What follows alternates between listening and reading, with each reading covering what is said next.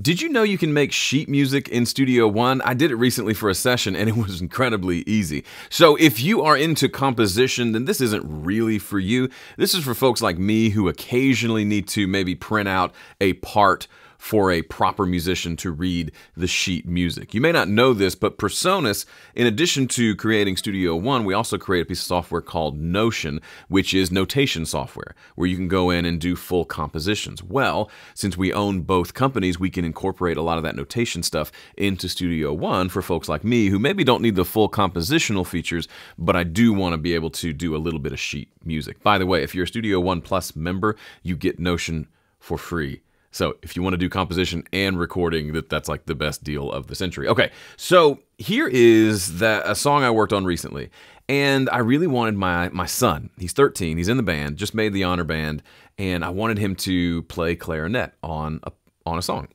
And I knew he's not the kind who plays by ear, right? He has a sheet of music, and he plays the notes on the page, and he does it surprisingly well. Not surprisingly well, but he just does it really well. So I realized this should be super easy with Studio One. So what did I do? First of all, let me enable this track. First thing I did was I pulled in a clarinet sound, which, by the way, I mentioned Studio One Plus before. Studio One Plus, among the many things you get access to this. Let me find it here. Under Presence, which is our main virtual instrument, you get access to a bunch of really beautiful orchestral stuff. Specifically right here, you see this, the PSO Classical Orchestra? This is the PreSonus Symphonic Orchestra, I believe, and it gives you access to all these different orchestral samples, and they sound incredible. So I pulled that down, downloaded this, because it had a woodwinds section. I found the clarinet, dragged it onto a track, an empty track, and it created this virtual instrument that sounds like this.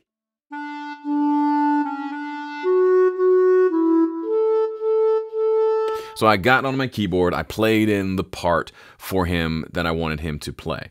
Then it's just a matter of double-clicking on it to open up the editor. And when you first open up the editor, it looks like this. It looks like normal MIDI editor. So I came in, I selected all the notes, I pressed Q to quantize them to make sure they're right on the grid, because I'm not going to keep this MIDI part, right? He's going to play this part. This is just a placeholder until we have the recording session. But what you might not know, if you open up any MIDI track like this, and you look over here on the top left-hand side of this MIDI editor, there are 3 different views for this. One is a drum view, which we can get into another day, but the other is the score view. As soon as I click on that, check it out. I can now see the part for my kid to play on clarinet. So I could, if it just want to make it real easy, I could literally, when we were practicing, I would just put this on the screen. It kind of works like a follow the bouncing ball situation. So you can see it's following along. Literally, if I was new to this and I wasn't great at reading music and I wasn't sure about the timing, this would be really handy. I can literally follow the blue blob through the entire song, which is cool. Or what's probably more helpful for a proper musician is we've added a print button. So I can literally go wha-bam, and it lets me have a PDF that I can print out with all the exact music there. Hang on, there's one thing. Okay, and since I don't want it to have just like 2 pages of empty bars, if you select this single track page layout, it only shows, this is exactly what you expect. As a orchestra member, I like to see that he likes to see that he's resting for 58 measures, and then he comes in and just his parts are shown. So then it becomes really easy to make this a single page PDF that I can now print, put it on a music stand, and record. And that's all within Studio One. I never had to click a single note. I played it here, I quantized it, I opened up the MIDI editor, I switched to score view, and I printed. You can do that with single note things. If you play out a complex piano part that you want someone else to play, or you want to block out chords and then have them have the sheet music and then they can play more elaborate stuff over the top, that's all available to you. Same with, I would use this for something like that, like a woodwind instrument. If I had a cellist come in and it wasn't the kind of cello player who could just hear a song and you say, it's an E, have fun. If they need some parts, then I would A, make sure I knew that before the recording session.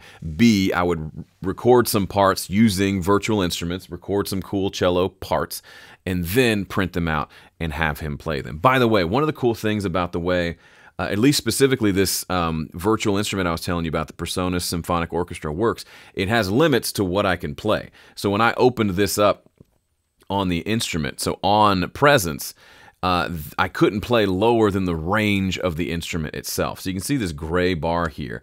I couldn't go like way up here and play some like flute part and expect him to play it. And I also can't go below that low C note, which is the range of the instrument. I've heard somebody just recently telling me he was playing a violin part for someone who had written it like this and then wanted him to play it. But it turns out they wrote it using a virtual instrument that let them play the violin on any note they wanted.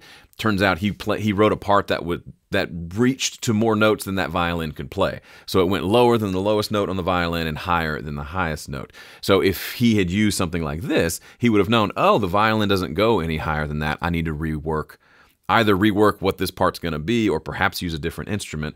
But I would venture a guess. If your song goes out of the range of a violin, the melody's probably a little too broad. Bring it in a little bit. All right, that is it. This is one of those tips. Unless you do this kind of music all the time, you may find yourself only using this occasionally. But it is so fun and easy. It kind of makes me want to do more music like this, because it took me like 4 clicks and I had a printout of a sheet of music and I didn't have to learn a new piece of software to do it. That's pretty great. My name's Joe Gilder. Thanks for watching. I'll see you in the next one.